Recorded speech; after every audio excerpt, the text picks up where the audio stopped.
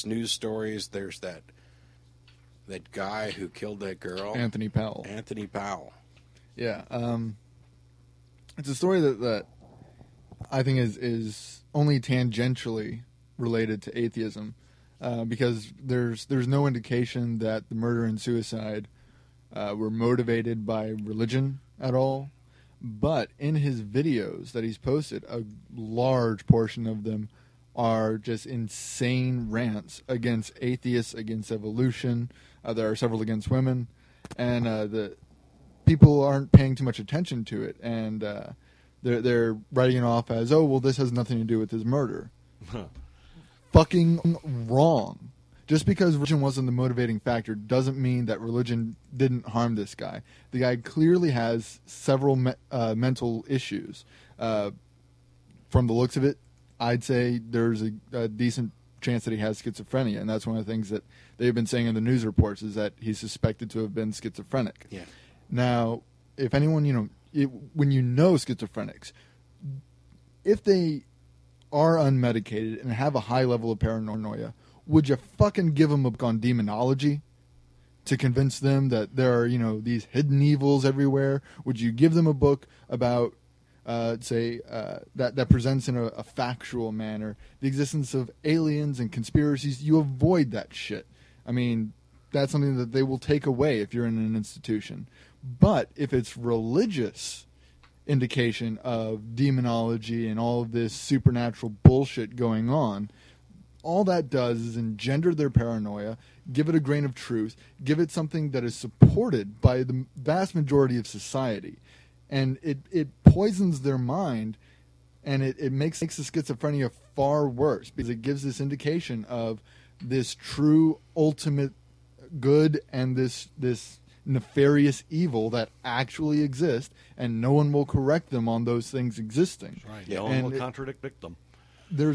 I think there's a pretty strong chance that with schizophrenics and with people of associated disorders, if weren't for society's acceptance of religion, we could see these ideas going on much faster, see that they're problematic much faster, and get these people help that they need. Well, religious fundamentalism actually masks, real mental problems. I mean, yeah, a huge portion of various crazies are insanely religious, and it's because they have these polar ideas that are easy to understand. There's ultimate good, there's ultimate evil, and it is a really destructive force for a mind that is looking for something to process that can justify the paranoia, that can justify the martyr complex. And religion, essentially, I'd say, was a huge factor in what Anthony Powell did. Yeah, I don't want to say that it was causal, but I would say it contributed. I'd say it was causal of the condition. Well, I'd say it contributed. Yeah. That it was complicit. And part of what we're talking about here is it's impossible to overdose on reality. It's impossible to take reality too far.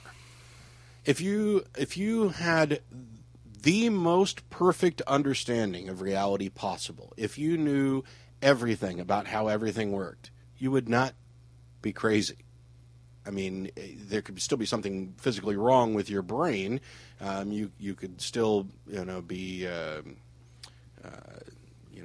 imperfect, but you would have all the information necessary to make good decisions. Mm-hmm. You can overdose on fantasy, and I don't care if the fantasy comes from your damn Bible or, Star Wars. There's a reason why one of my favorite clips to watch when I really need a good laugh is Triumph the Insult Comic Dog running around at the Star Wars premiere making fun of people. I'm a fan of Star Wars. I watched A New Hope last night. I've got them on DVD. I've seen all the movies a bunch of times. I enjoyed them. I'm not a fucking Jedi. And I don't have a problem with people who dress up or play or do fantasy stuff. Nothing at all. Do whatever you enjoy. And I don't even have a problem with the people who, in a simple sense, would maybe adopt the principles of being a Jedi and apply them to their real life. However, the people who dissociate themselves from reality, who become dependent upon the fantasy, Right. that's where the problem is. And the only way that happens is when you are giving them things that are not only different from reality, but inconsistent with reality. And to back up what Schilling was saying a minute ago, if you've got somebody who's already schizophrenic or has some other mental illness, you don't need to be stuffing their heads full of the unreal. You need to be encouraging them and stuffing their heads full of the real. Right, and it harms them twice over, because first of all, you have the direct harm of it engendering their ideas, validating their paranoia, and harming their mental state. But beyond that, it has a harm in that people don't recognize the signs when they're religious. If you've got a guy running around who's legitimately afraid, Right. these days that the KGB is after him, that's a clear sign. People know you need help. If a guy's doing the same thing with comic book characters and seriously believes that they're real, people will notice, people will try to get you help. If you're doing that with religious notions, everyone leaves it the fuck alone. Yeah. I was sitting somewhere a couple weeks ago, I think I mentioned this, and there were some ladies talking behind me, chatting. One of them had been fasting, and God had been doing wonderful things in her life, evidently. And another woman commented that, the devil's really been coming after her lately. When this is considered to be acceptable, normal conversation, you're right. The people who have real problems, and some of those people probably do have real problems, and some don't. I mean, the ladies behind me may have been, 99% sane, and their thoughts about, the devil coming after them may have been meant more metaphorical. They may have been meant more as a tool to help them fit in with the group of women they were with. You're going to want to speak the same language. You're going to want to, when there's those bad are code things, words.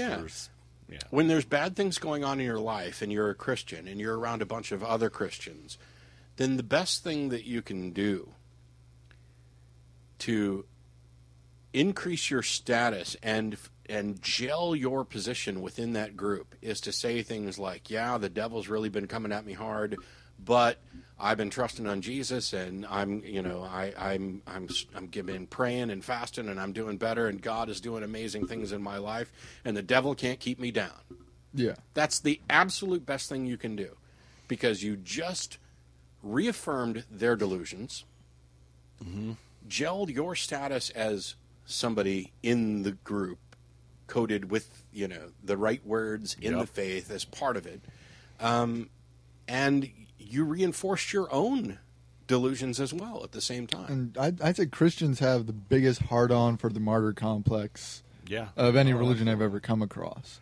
And so it becomes perfectly acceptable. And I think part of it is that the general vernacular includes these diluted statements that are religious, and so people don't notice because they kind of share those beliefs. Yeah. But another part of it is our society's resistance to attack religious beliefs that they don't hold. Well, we shouldn't talk about that kind of thing. If someone says it's religious, you just leave it alone. It's personal.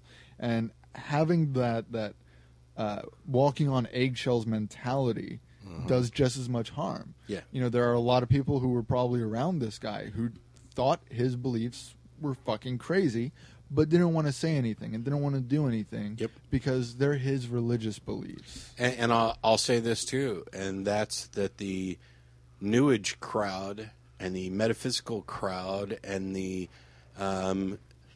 it's true to me crowd, you're contributing to the problem as well.